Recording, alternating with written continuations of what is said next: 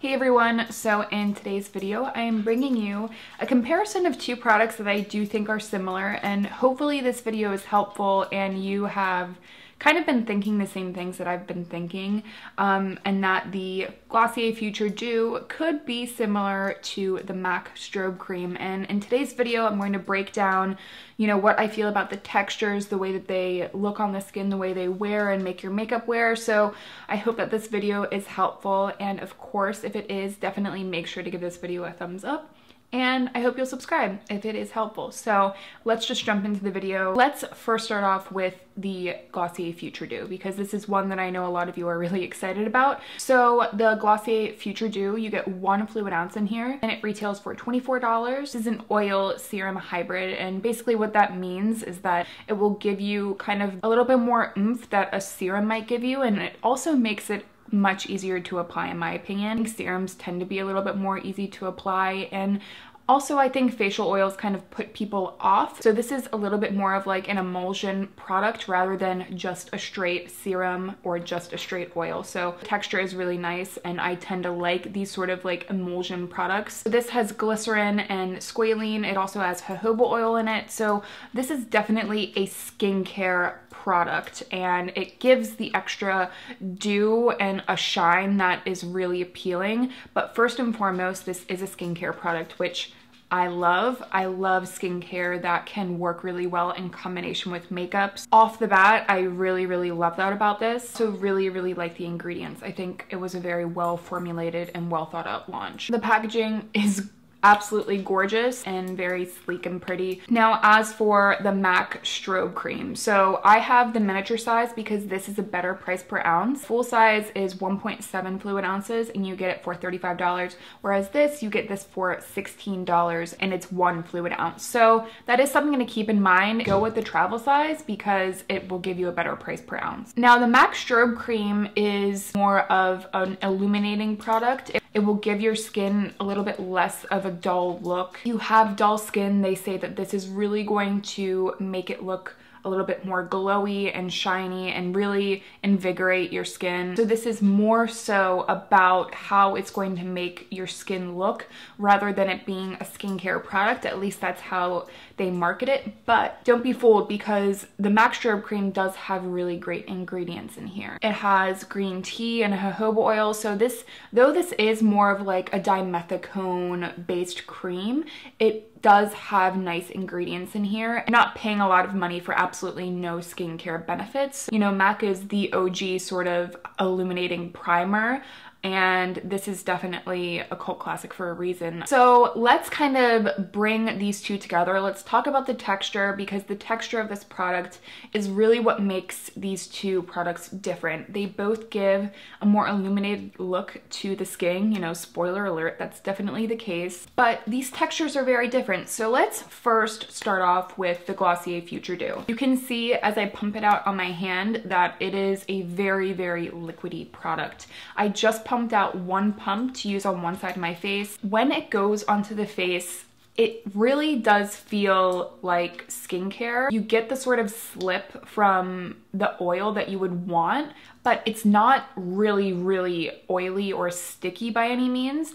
For me, it almost just feels like a super comforting, like Korean skincare emulsion, and it like glides, and immediately when it goes onto the skin, your skin looks so glassy. It's really gorgeous, and I love the immediate dew and the sheen that it gives my skin. Most of the sheen isn't coming from a pigment, it's just coming from the ingredients. I love that it gives my skin an immediate glassy look. It really feels like it's good for the skin, and it feels really plumping on the skin, but the look of my skin looks immediately 10 times more hydrated. But it's not just a look, you know what I mean? Like sometimes you get a really luminous product with a ton of pigment and sheen in it, and your skin still feels so dry and it doesn't really do anything else for the skin.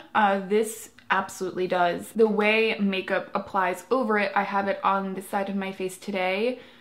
Wow. I'm actually wearing this CYO Life Proof foundation and I love it, but I never get this like sheeny glow from it. And this combo is really, really beautiful. So I have to say, texture wise, I love that it is so liquidy. If you're going to pay a little bit more money for a product like this, I feel that it should actually give you skincare benefits and feel comforting on the skin. Now, as for the Mac Strobe cream, I've used this for a really long time and I really, really love it. It has a thicker cream consistency. So the Glossier has more of like a slight peach sheen. It's very, very slight with the Glossier. This is more intense.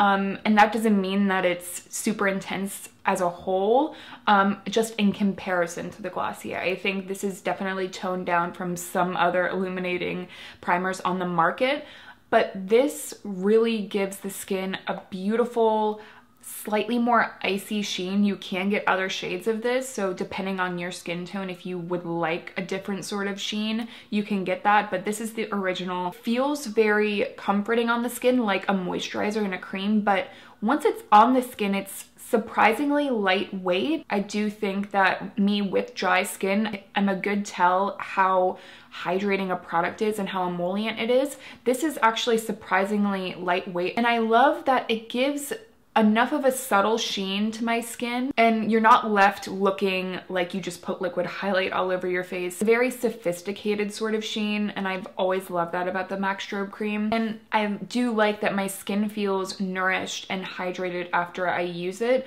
I don't think it's the same sort of feeling that the Future Dew gives.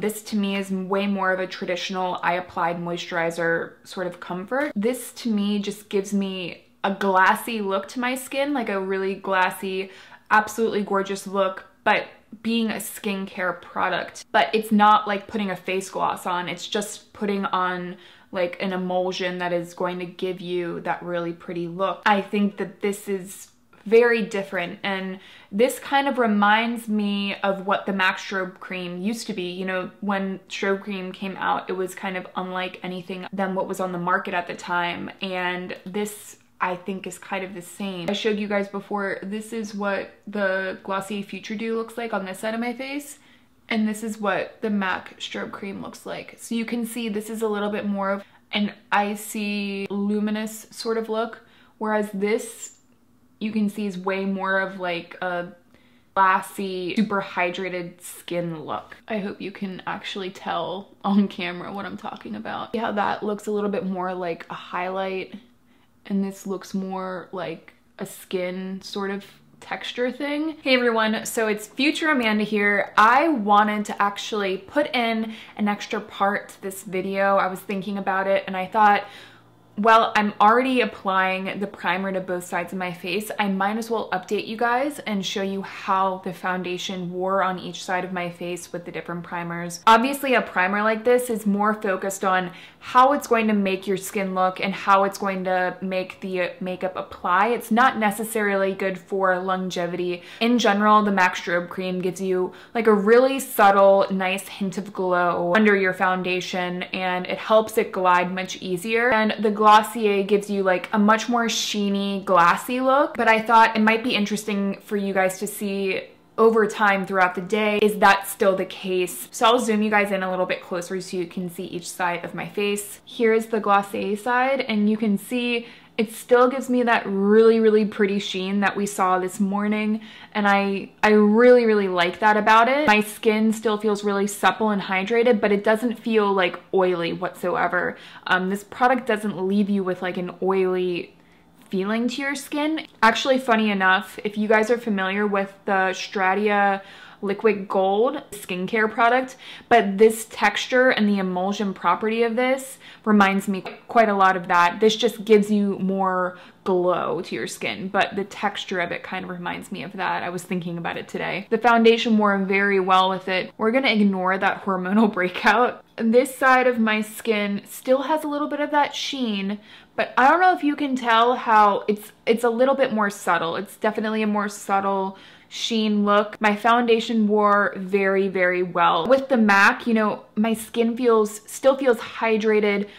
This feels a little bit more dewy and even more hydrated. And you can see even just like side by side on my face. Like this side of my face has more of that sheeny dew, and this side is a little bit more natural. That's one thing that Glossier wanted to accomplish with the Future Dew, is that it's giving you the appearance that you have like a really sheeny, pretty skincare product on, but it's giving you that look long term. It's kind of like a long wear sheen product, which I thought was really interesting, and I'm happy to report that I do think that's the case. Looking at it now, I prefer this side of my face now to the Mac Strobe cream. I think the Future Dew looks better on my skin type. Neither of these products break up the foundation. Really just meant to give you that sheen, and I'm so happy that this one actually lasts. Like the sheen from the Future Dew actually lasts. Something good to note is that if you have super oily skin, I would